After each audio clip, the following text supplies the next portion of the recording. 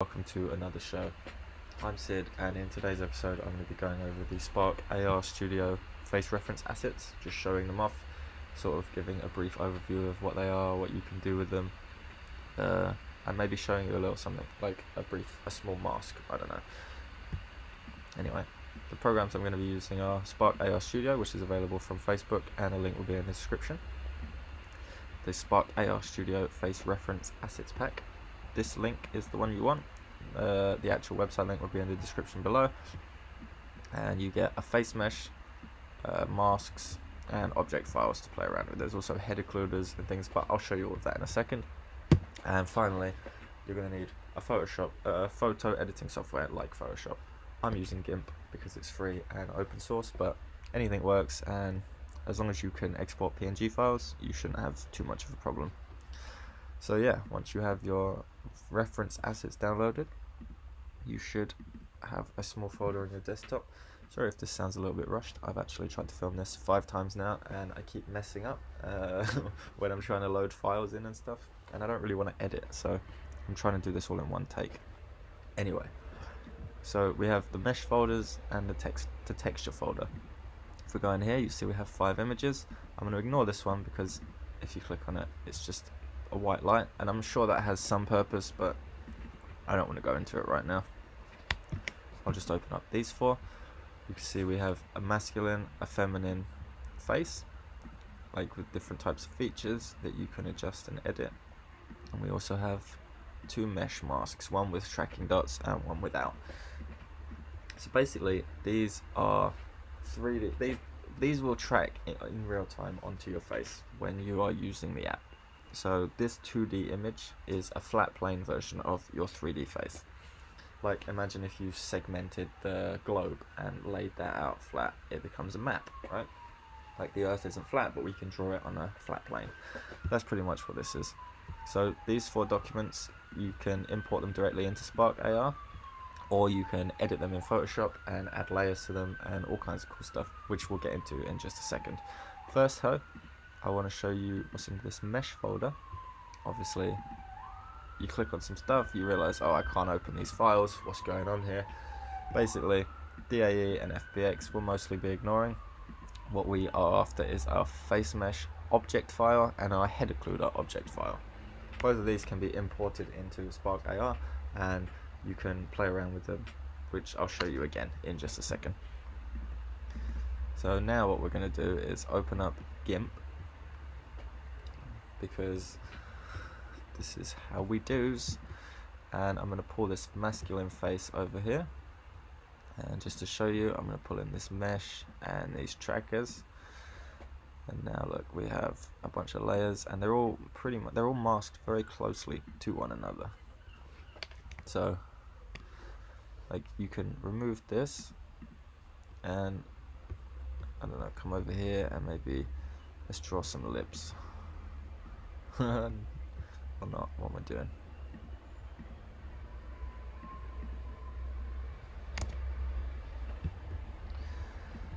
Right, sorry, my mistake. I'm not starting this video again. So yeah, you import these, you can add the mesh and the trackers or whatever, and then if you add a new layer on top of all of that, then we can paint some, I don't know, we'll paint some lips.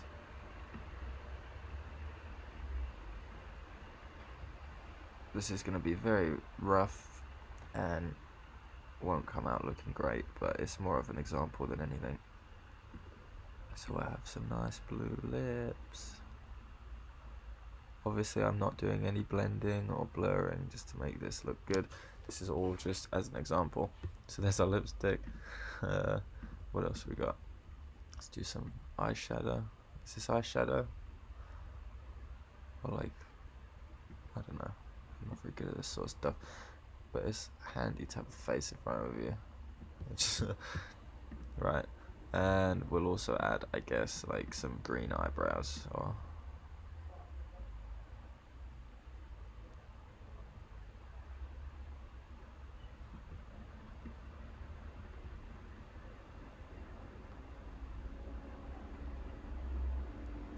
Cool. So we now have this weird looking makeup thing, which I can remove the layer of, or I can add all these back in. But what we're going to do right now is remove every other layer and export that as a PNG file to our desktop, because pain. So we got that now as makeup.png. We can close this for a second. So yeah, basically that's how you use those assets in Photoshop, to draw over them, create new things. Like you might have seen tattoo filters where you tap to change the tattoos. That's all that is a PNG file like this, where someone has drawn some tattoos over, basically like this, where I made a mistake. Someone's drawn a tattoo there, and because of the way it's been drawn on that mask, when you import it, it's able to track that data correctly onto your face. I'm not exactly sure what I'm saying, but I know what I mean. Right, so now we've got that, let's open up Spark AR Studio so that we can start having a look at some of these other things that we've got going on. We'll create a new blank project, and then we'll add a face mesh with a face tracker above. Yep. And for now we'll make that invisible so we can go over our mesh, our face mesh and our head occluders. So we'll add those in. If you drag and drop those into your assets page, your assets panel, then they will appear. This is the object and this is the material. So we have our head occluder and our face mesh. You can see this face mesh here, and if I add a material to it, then it becomes this plain white sort of, you know, just generic face mesh.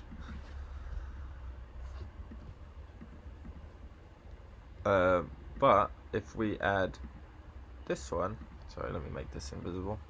If we add this one, then you see it's a little bit different, a slightly different shape, size. The eyes aren't cut out of this one, or the mouth, as far as I can tell. And it's a little bit smaller. It's more for 3D modeling outside of Spark AR. Like if you're using Blender to create something for the face, like a full 3D mask, then this is probably what you need to use, this face mesh, because, you know, that's what it's for. So that's pretty much it for that. I'll delete that, and we'll just get away with, we'll move away from the face mesh.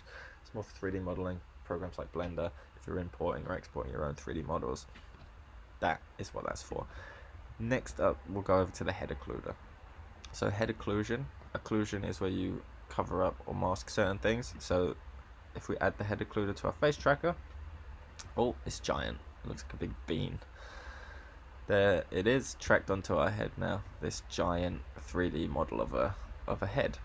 So if we restart the animation and pause, we'll get a pretty standard still image, and you can actually come in here and see where this cube and these arrows are.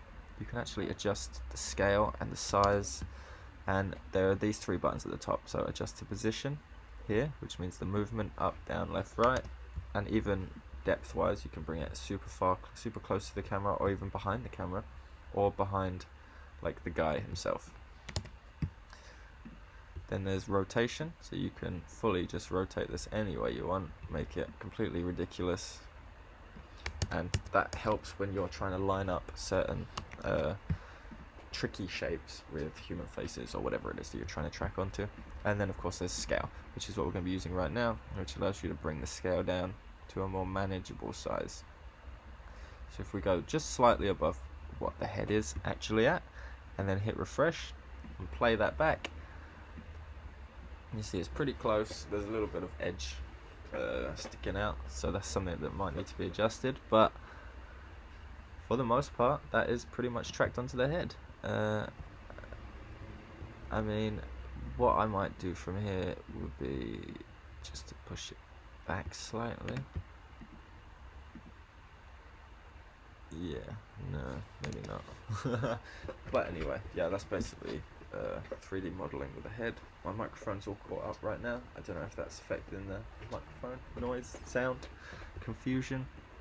Right, anyway, but yeah, so this has a material on its own, which means you can change the color of it and just have that be a thing. You can have a green screen head and then chroma key it out, or you can add Or you can do what I do, which is make it completely opaque. No. Flat. Opaque. What's going on here? Anyway, that's for a different video. Obviously I've forgotten something, but that's basically what head occluders are.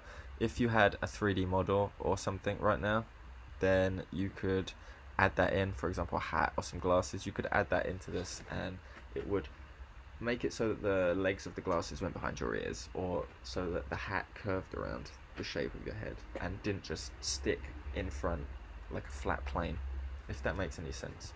I'm not very good at explaining myself, but like I say, this is the 5th time I've made this video now, so there's no going back. Let's get rid of the head occluder for a second. We'll go back to our original face mesh, the one we've added a material to, which is directly connected to our face tracker. So we've gone over the face mesh and the head occluder. Those are object files that you can play around with. The face mesh that is in this folder is more for 3D modeling, like I said, with Blender or whatever other animation programs you might be using. Whereas the head occluder is more for obscuring certain parts of your image in the display, so that you can like put other 3D models and assets over the top and layer it in specific ways that suit your needs. Then over here we have the textures. I've been through those. Those are mostly Photoshop textures, although I should point out that you can add these in as textures here. So let me just show you. This is our face mesh, right? And this is our face mesh material. I can always turn this into a tracker. Come over to FaceTime.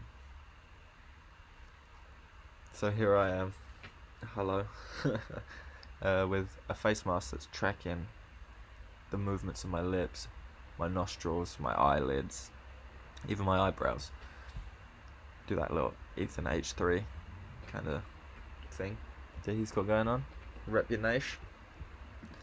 Yeah, so you can adjust. You can have the one without trackers. You can even have this masculine sort of face thing that has eyebrows and lips and is super jarring and weird compared to the other mask. But for now, we'll back out. Yeah, so that's how those properties work, all those assets. And let's quickly add this in, the PNG file that we had originally. If I add that to our material layer, then there you go. This is horrendous and weird, but I've given myself green eyebrows, eye of shadow, and some lipstick, as you can see. All of that from layering over the top of the masculine face PNG that they provide, and creating my own drawings on top. This is obviously very amateur and silly, but if you look, it does track very well and adjust itself based on the movements of my face, which is why those models are so important if you're doing things like this. Obviously you have to be better at drawing, or you'll end up with random green spots and look like some sort of overly effeminate Joker. But yeah, that's pretty much it for this video. I hope that I've helped you in some way. I know it was long and rambling, just like the other two, but I feel like I'm getting more confident, a little bit more comfortable doing this. If you have any feedback, any comments, any criticisms, let me know below. Follow me on Instagram to check out my actual filters that I've been working on. Thank you to Ace Hardy for leaving the first ever comment on my YouTube channel. You're the king. Thanks for that. And I guess that's it. So I'll see you next time. Bye. Peace.